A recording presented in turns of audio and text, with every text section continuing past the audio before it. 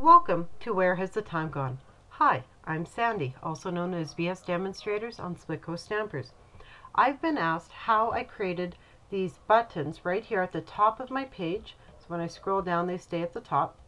So that when I click on them, they change color and they take me to posts relating to that topic. Well, it's really easy. I found it on a website, but I thought a visual tutorial would be a lot better to show you versus reading. I like visual anyways. I can't remember what website I grabbed this from, but it'll take you less than 2 minutes in order to do this. The longest part will be to find the colors that you like.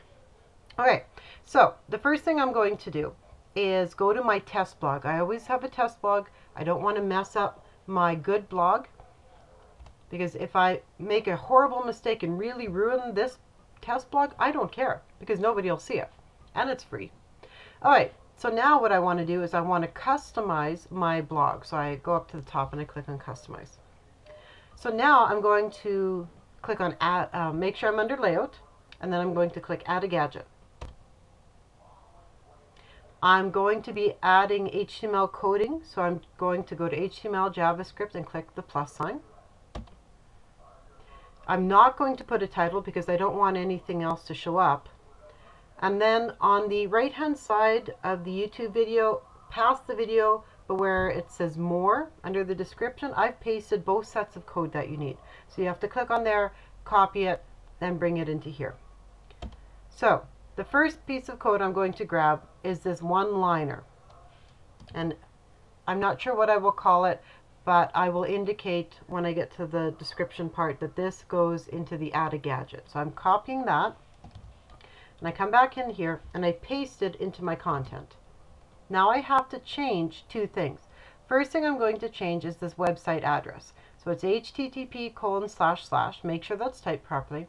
And I'm going to take out the website address, but I'm going to leave that quotation mark. It's important that those quotation marks are there. And I'm going to type in the name, the website address of the blog.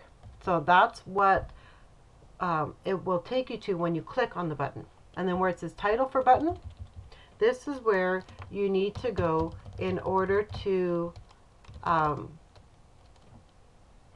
it's the words inside the button. So BS Demonstrators, where does the time go?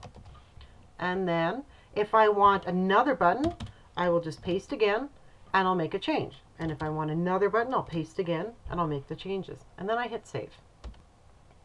Now, if I go to my blog, save my changes, and I'll view it, I'll see my links. Now this one, these aren't working links, but you get the idea.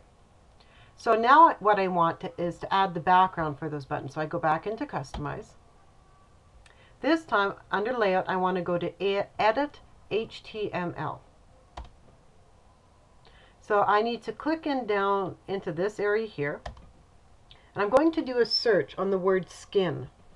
So I can press Control F and I'll type the word skin and I'm down here now. When I press enter, it'll bring me to the first skin, but that's the opening the skin, and I don't want that. I want to go to the closing the skin. So I press enter one more time. So what I'm looking for is \B:, skin.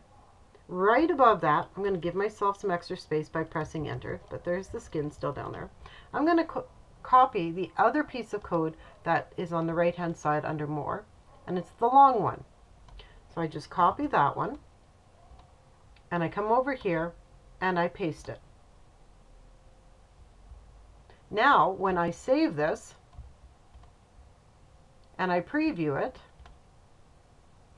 I will see, now this one's all mucky because I made this button way too long, and that's okay for now because it's just my test blog.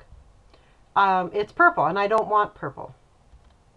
So what I need to do is go back to my code under the edit HTML, and this background code right here, I need to change that. So you'll want to go to a web color chart, find the color that you want, and there will be 6 characters like FF9933 or whatever, and you're just going to change this background here to be the color that you want. And if you want the hovering color to change, that's what you change. If you want the text color to change, that's what you change. And that's it.